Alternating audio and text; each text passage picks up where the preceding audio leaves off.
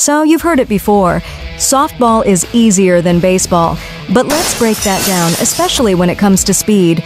What does 70 miles per hour in softball really mean compared to baseball? Softball pitchers throw from just 43 feet away, while in baseball, it's 60.5 feet. So when a softball comes at you at 70 miles per hour, you've got a lot less time to react. Here's the kicker. 70 miles per hour in softball is like facing a baseball pitch of over 100 miles per hour. Yup, blink and you miss it. Literally.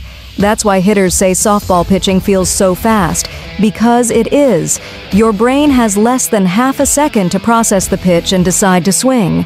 Even MLB stars have been humbled by a 70 mile per hour softball pitch. It's a challenge like no other.